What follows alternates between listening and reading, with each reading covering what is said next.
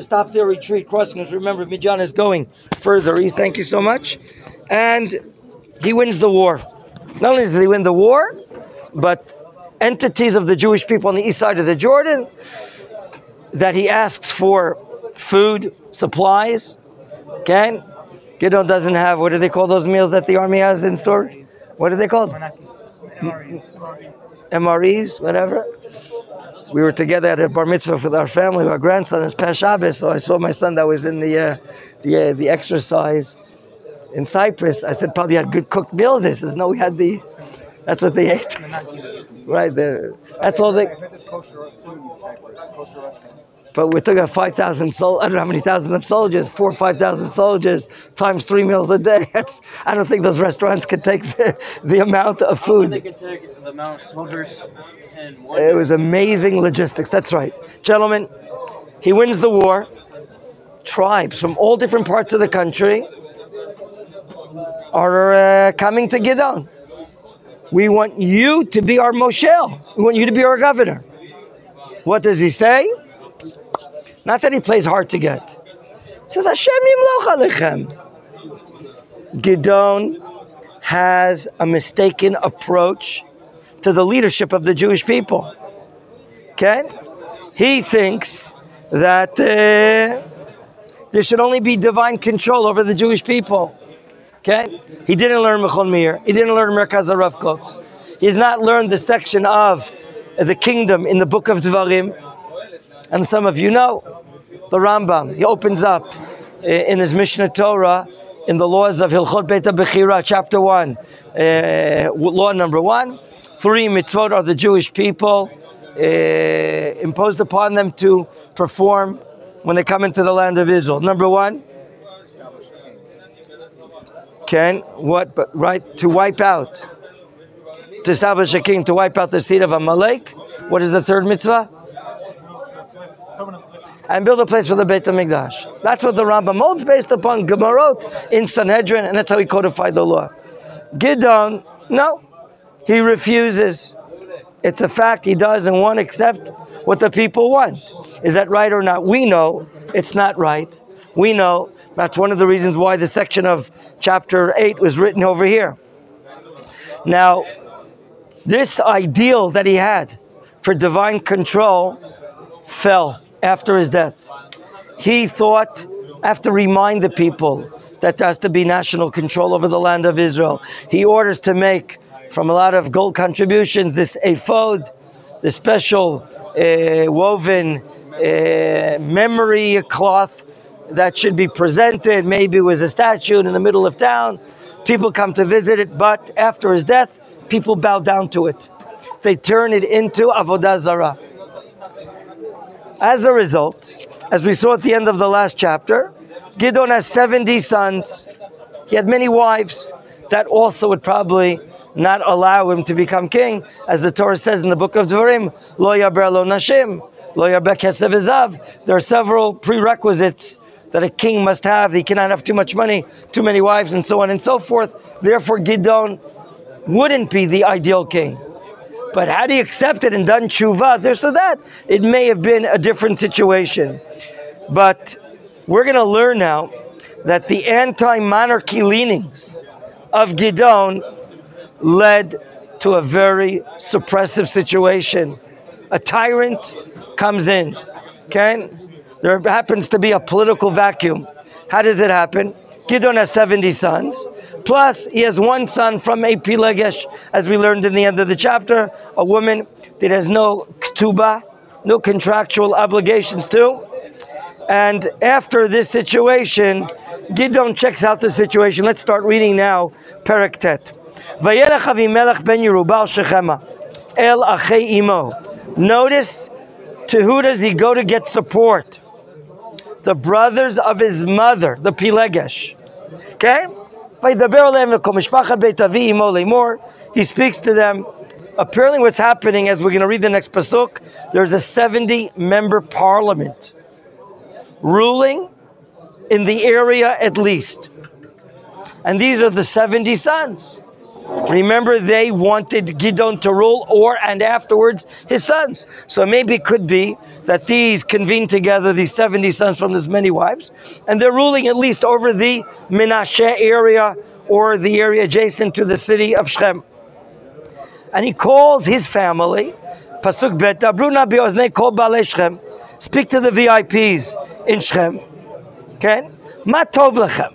What do you prefer? Number one, Hamishol bechem shivim ish, right? It's based upon this. Do you want these 70 guys to rule over you? Kol b'nei Yerubal. Remember, Gidon was given a nickname, Yerubal, Yariv Abal. He was the counterpart. He was the answer to the idolatry that has permeated Jewish life in the land of Israel so much. And in his backyard of his father, in the town of Ophrah, he destroyed the Canaanite, the Baal idolatry in his father's backyard. That eventually led to a spiritual wake-up. People went behind him, supported him. He gathered thousands together, and God said, no, I'm going to prove to the nation that I'm the power behind the Jewish people. And Gidon, with 300 people, won the war. Midian escapes the coup. They leave. Gidon and his fellow soldiers kill the two major generals, kill the two major kings, and Israel's on a big upswing. Now is a time for the national identity, the national memory of God to be uplifted. It's an ideal time, but Gidon says, no, I don't want a king. Interesting, and I'm going to ask you, why did he call his son Avimelech? What did Gidon mean? And what does Avimelech understand? Apparently, what do you think Gidon meant when he called his son? Right, my father's the king. We don't need a king. Avi is the melech. We don't need the king. But the son, as we're going to read, who wants to assert power, wants to take over, what is he going to think? What is the meaning of his name? What? His father's king. My father was a king, and I'm going to continue the kingdom. So he presents the question to the people in Shechem. Do you want these 70 people to rule?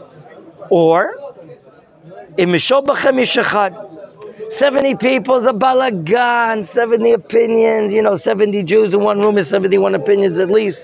That's a balagan. Who needs the balagan? Until they get them to come together, it's terrible. How would have Gideon taking the throne prevented this? Oh, Just allowed Avimelech to get the throne. Gidon, as we're going to read, was becoming close to God. He fought with the name of God. Cherev laHashem u'leGidon. That was the susma. The password of his word, of his war, was bringing people closer to Emunah. He himself grew up Reform. He happened to be told about Yetziat Mitzrayim in the Seder we reflected upon. And he asked really sharp questions on faith of God. If God really loves us and we're really the Am Skula, so why doesn't he save us now even though we're empty and void of mitzvot? He started to ask very good questions. That's why God thought he would be the ideal candidate to be a shofet, a leader. Avimelech doesn't have the values of Gidon, as we're about to see. Let's read about his cruelty. Let's read about how cruel he is. Let's read. So, uzchartem, you'll be able to remember, if I'm the leader, ki atzmechem uvisarchem ani. I'm from you. I'm one of you guys. I come from this area. Who makes the decision? Pasuk Gimel. Vayidabru achei imo alav. Remember, it's his mother's family. We call this nepotism. Vayidabru achei imo alav beoznei kol baalei Shechem. They're speaking. They're getting on the soapbox. They're debating, yes, no, should we or should we not? Et kol hadvarim haela, and notice what determines the decision. In the middle of verse 3. Vayet libam, here in Shoftim chapter 9. Vayet libam acharei Avimelech, ki amru hachinuhu. What is making the decision? Vayet libam. The leiv, the emotional side, is determining the decision, and not the seichel, exactly. Okay? The fact that he is mishpacha, then that's why we want him to be what? The leader. Now, I want you to know, there are those that explain, some of the people now in Shechem, do you understand that they could be the lineage of Chamor ben Shechem, who is a Canaanite. And ever since the act of revenge done by Shimon and Levi and his brothers to the raping of their sister Dinah, they've been very good with the Jewish people. I don't know if you remember, but Shechem, according to the Gemara Masechet Sotah, was the first place we went into after we put down our Samsonite luggage. What's the name of that place where we did the massive in Gilgal, right? I know you're going to get to an archaeological point of view in a moment. Once we put our things down in Gilgal, we marched to the city of Shechem, Har Grizim in the south, Har Eval in the north. The city itself is in the valley. And what did we do there? The tekes of the brachot and the klalot, the sacrifices of Yeshua, right? I forgot the name of that great archaeologist that found the altar of Yeshua. What's his name? I forgot his name. Yeah, I forgot his name. In any event, maybe we'll do that on a trip with Gershon. We'll do a Shomron trip, whatever, and only unfortunately see the Har Eval from Har Kabir, which is just opposite it in Elon Moreh. But Shechem, how did we go into the city of Shechem to do this blessings and curses, reacceptance of Torah at Sinai, and the Canaanites are living there? How did that happen? So one of my rabbis, Rav Eli Mali, who's Rosh Yeshiva in Yafo, he says, ever since that act happened hundreds of years earlier, they've been very quiet. They've been very acceptance of the Jewish people. They allowed the Jewish people just to come in and do the brachot and klalot. In any event, it could very well be that here in the area of Shechem, they are treaty members, Canaanites living there quietly, are treaty members of the Jewish people. And now he's relating to these treaty members and asking them, what do you prefer? Do you want these 70 brothers of mine to be your parliament over you? Or do you want the leadership of one person like me? And they're deciding this. Not only they're deciding, they want Avimelech, Pasuk Daled, Vayitnu lo shivim kesef. Let's pay taxes. Mi beit Baal Brit. Now this term is a loaded term. Beit Baal Brit. Beit Baal Brit apparently is an idolatry matter. Beit Baal. Baal is the Canaanite entity called Baal. And the leaders of the Brit with the Jewish people, they're paying, not lip service, they're paying support money to Avimelech, thank you. They're paying that. And now, what does Avimelech do with this money? And this tells you what type of person he is. If you wanted to say that he has the leadership qualities of his father, let's see just what his values are. It's not absolutely, we see that he's a leader. Vayiskor bem Avimelech, who does he take to, who does he hire? Notice, Anashim Reikim Ufochazim, low-life people, empty of values. Okay, the low-life people. Vayilchu acharav. Now, why do low-life people go after Avimelech? Why does he attract them? What? Oh, okay, so he's giving them, they were on unemployment. Right, so they're getting more money. What else? Maybe they share values with Avimelech. Low-life people, very low-value type of people. Tell me your friends, I'll tell you who you are. Yeah, exactly. These are his friends. These are his cohorts. That tells you what type of person he is. What does he do by virtue of getting this support? He's all well planned out. He leaves Shechem, travels to Ofra, Pasuk 5. Vayavo Beit Aviv Ofrata. Vayarog et Achav b'nei Yerubal 70 ish al even achat. Vayivater Yotam ben Yerubal hakaton ki nechba. 70 brothers from the same father, not the same mothers. He wipes them out one day in Ofra. We see how brutal this guy is. One brother does survive. One brother, Yotam, survives. But what is this coming to teach us? Why is this happening? What does the Tanakh want to tell us here?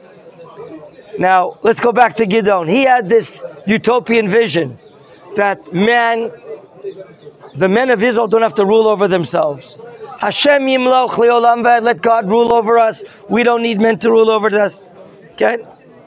Now, in order for that to happen, we have to be not mild-mannered people.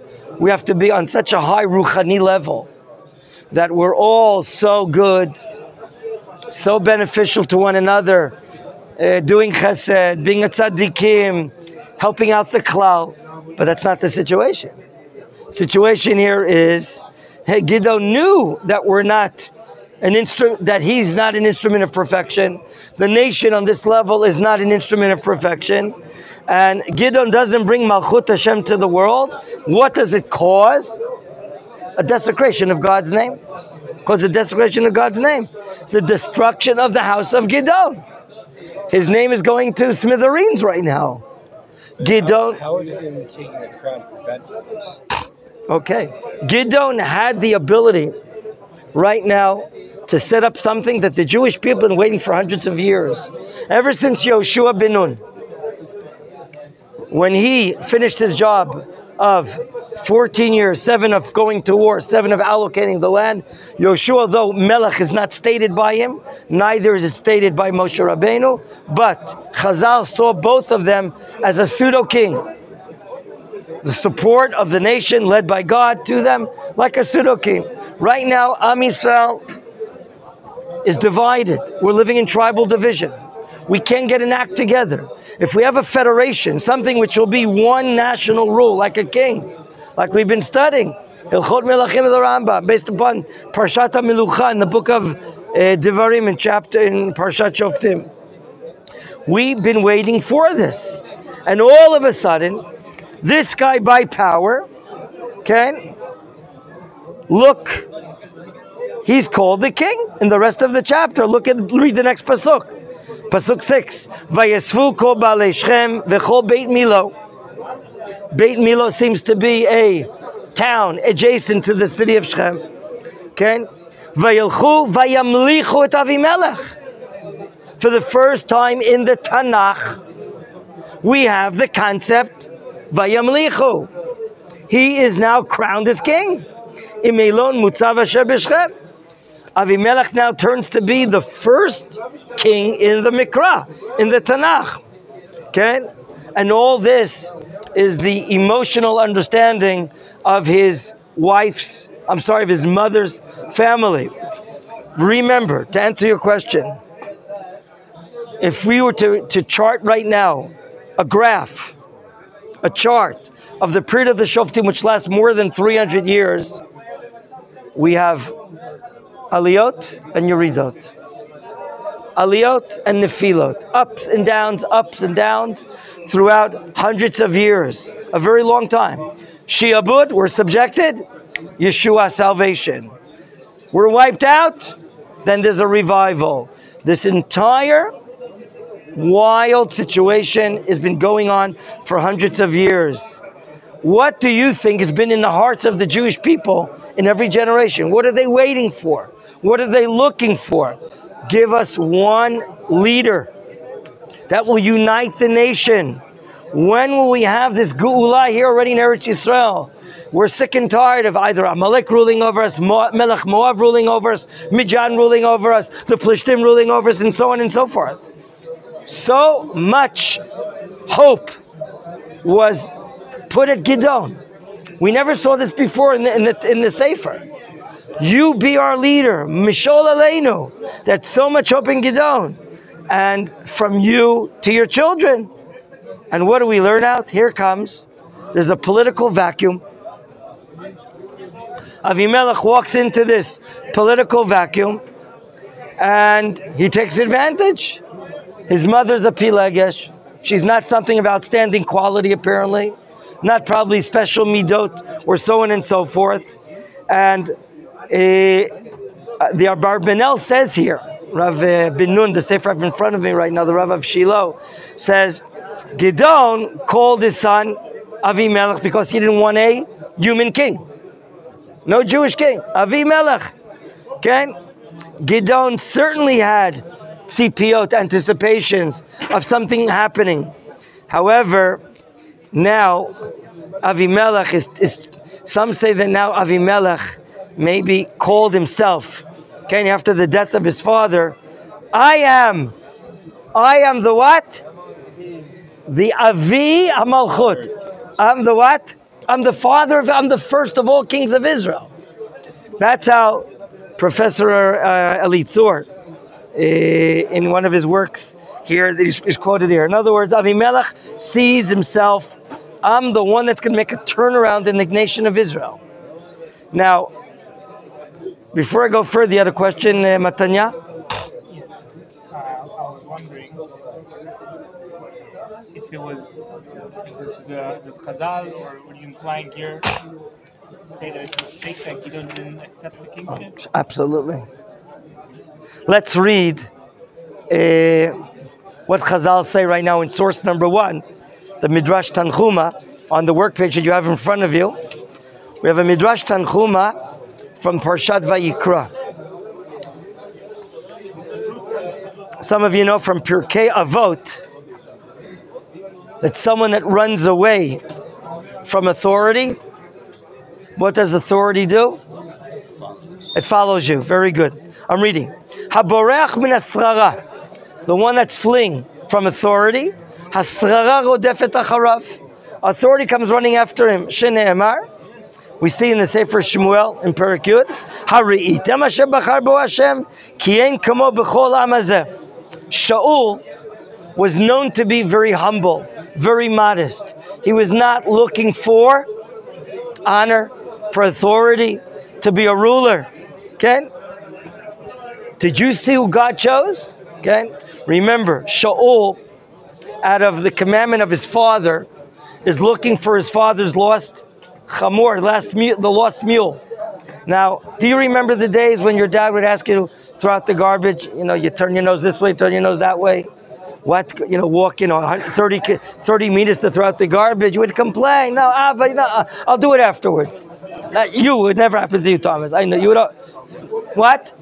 Not you. I know. Right? No, it's not you. Okay. What does Shaul's father ask him to do? God, start looking. What does he do? He travels kilometers all over the country looking for his father's love. What a tremendous kibbud av. And then they're about to go back, but his servant said, no, we can't go back. We can't go back maybe we should walk into this town. The visioner, the seer is here. The roeh. Who is the visioner, the seer? Shmuel. Okay? And then he says, I want you to be the king of Israel, right? You're okay? You're okay? You would be the king? Okay. And of course, Mr. Shaul is not at all interested in it. But he's the most prominent person. He's so righteous. He's so humble. He's so courageous. Okay? So here we see a person running away from authority. Eventually, the authority gets to him. Now, you asked the question. Now let's get an answer. Avimelech ben Yerubal, the Midrash says, Radaf acharei asrara. He was running after authority. Havasrara barcha mimenu. Okay? That we're going to learn how it's going to leave Avimelech. He won't be able to hold on to him. Because what kind of srara is based on Haragam Kulam 11 Achat. Umalach al Balei Shechem. Ulebasof, in the end, Vayishlach Elokim Ruach Ra ben Balei Shechem Uven Avimelech Varga Oto Isha. In the end, he's killed by a woman. The Ruach of Hashem becomes Ruach Ra'ah.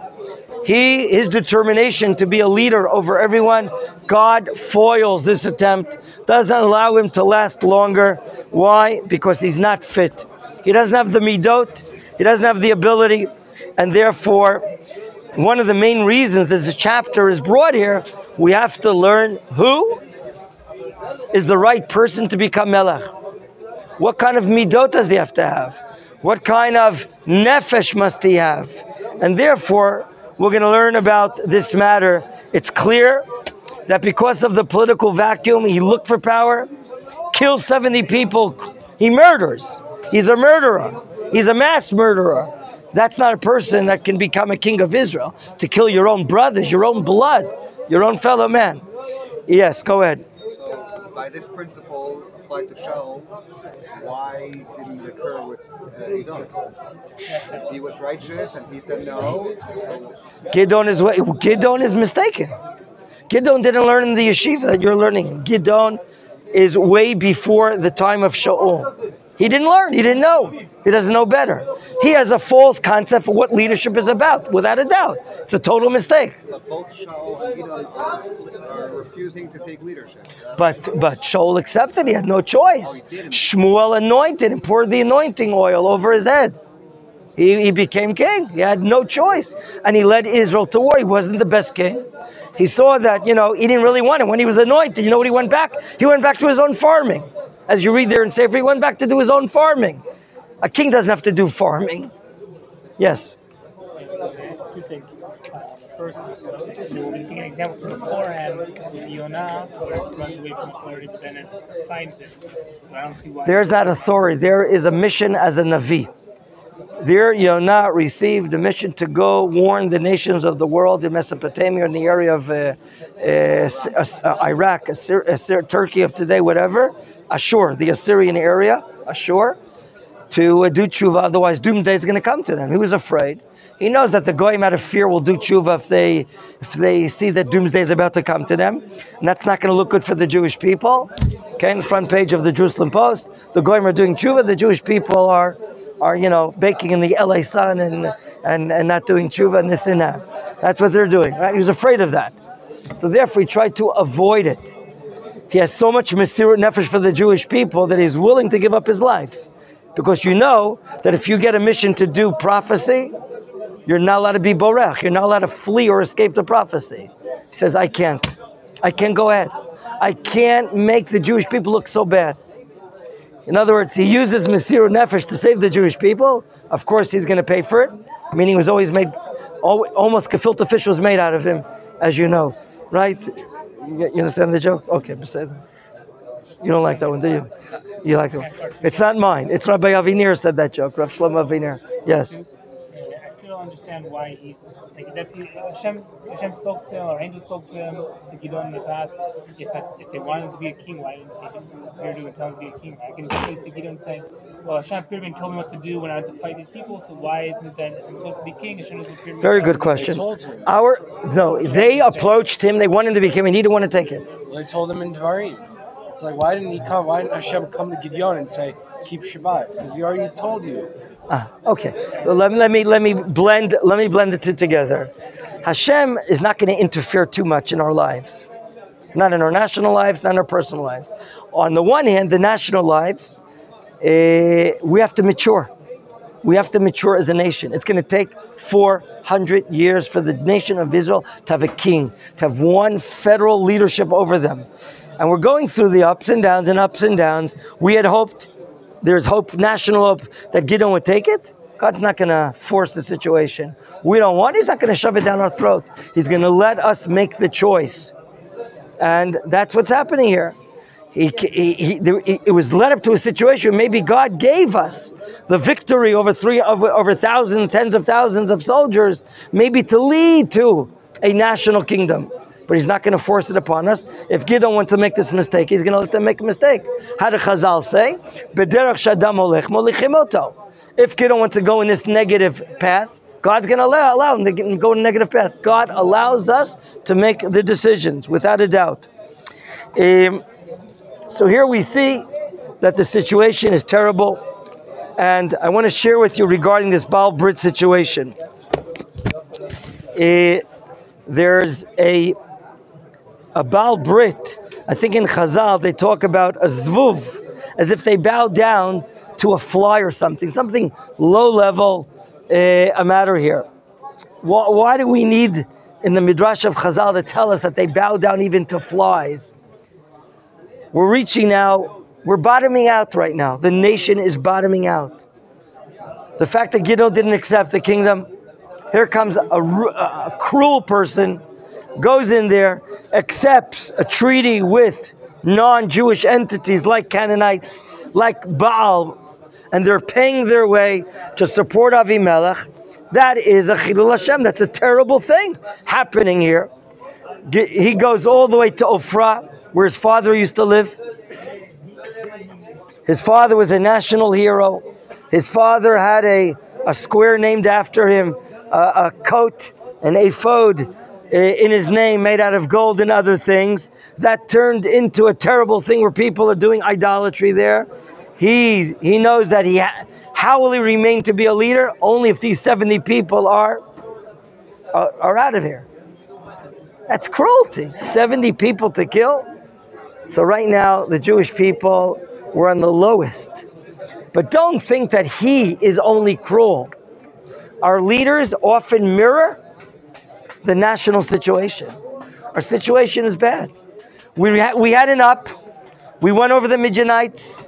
But after Gideon's death, woo, the barometer is negative. The spirit of the nation is depressing. The morals of the Jewish people were back at it. Idolatry. Gentlemen, we're not a bunch of fools. We have the highest capabilities that God gave us. If we channel it to good things, we're on the go. If we channel it to terrible things, there's no greater sinners than the Jewish people. We're the best. We're better than the Chicago Mafia, right? You heard about the Chicago Mafia? Sure? Kosher Nostra? What? Kosher Nostra?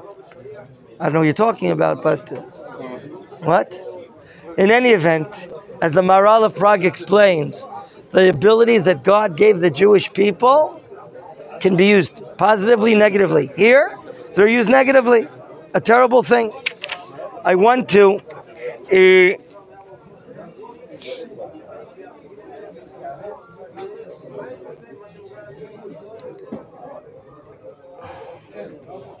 look what's stated here regarding Avimelech in the second source in the Midrash. This time we're quoting a Yalkut Shimoni. Some of you know from Mishlei, the Pasuk, Zeh Shamar Katuv Tov Shachen Karov Me'ach Rachok. Have you heard that Pasuk before? Who's better? A close neighbor more than a distant brother. What is it talking about? Follow the reading if you can in Hebrew.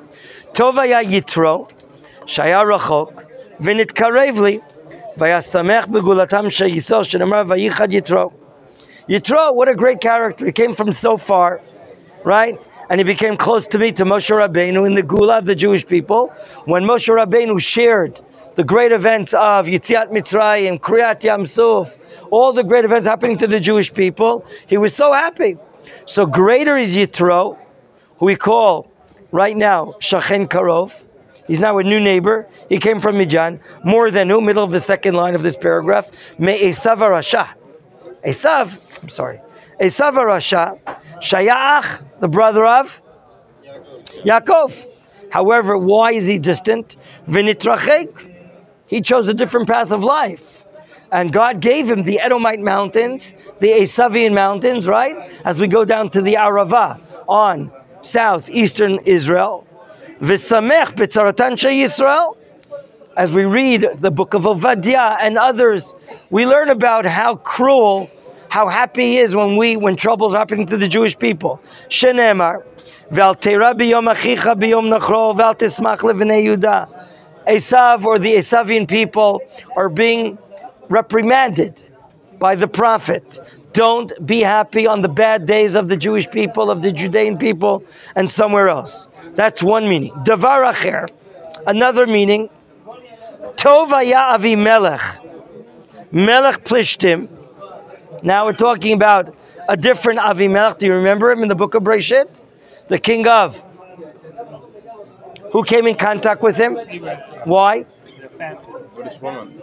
So first of all, when we had a Rav Ba'aretz, Avram Avinu starts going down south, right? And he has to encounter the Plishtim people. Apparently there is food there in south, not far from where we were on a trip yesterday, southwestern Eretz Yisrael. And Avimelech, or his officers, see a beautiful woman in Sarai, or Sarah rather, and she's taken by force. And then when Avimelech wants to do better, God appears through angels and so on and so forth. So the Midrash says, Tov haya Avimelech, he was a good guy. How? Melech Plishtim, Shirba Kavod Lavram. After Avimelech is surprised, and after he and his household are plagued Avimelech knows that he's playing with fire by trying to take Sarah and do bad things with her. And then Avimelech offers a lot of material benefit to Avram to the extension, Emar, Hine artzi lefanecha. My land is your land. Take whatever you want. Whatever material possessions, take. So the Midrash says, wow, I know he's doing it because he's sorry what he did. He's messing with God. But he offers anything and everything in his own land. He is better than who? May Avimelech ben Yerubal, Sharag et Achav. Avimelech that killed his brothers? Amar lo Kadosh Baruch Hu, Avimelech, Rasha, you're a wicked guy. Ata arakta shivim ish aleven achat. Afata vatashlech isha achat pelach. We'll learn later at the end of the chapter, the end of the matter, that a woman throws down one of the millstones and his head is crushed this way, which is like a midah keneged midah. He, with like on one stone, killed all the 70 people. So we see terrible things happening to this person. Gentlemen, it's clear to us that Avimelech is a wild person, and he's plotting here. He's exploiting this vacuum of political ruling. And who's at fault? It's no doubt that the Tanakh sees Gidon as the person responsible.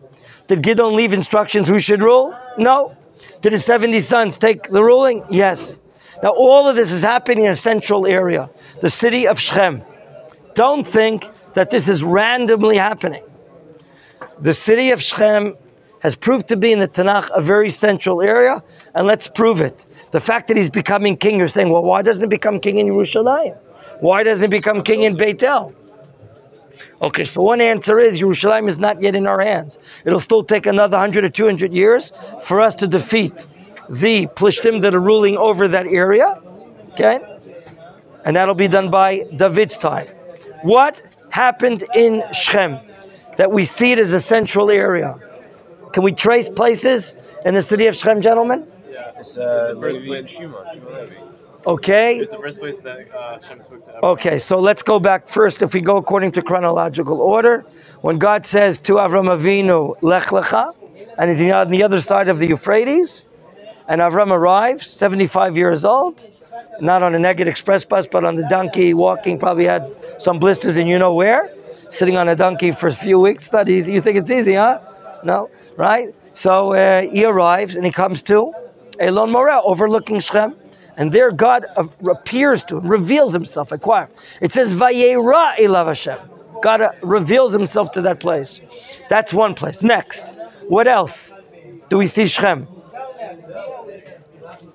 The case of Yaakov, of the brothers and sister Dinah. In other words, the thing is, Rav Shimshon Raphael Hirsch explains, there's a sense of brotherhood, a sense of achva, fraternity amongst the brothers. They can't go forward and continue living when they see that their sister was raped. Now remember, what led to that area? How did Yaakov arrive to that area?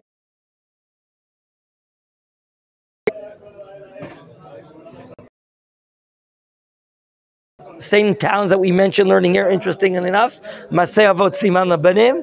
And then he comes into Shechem. What does he buy?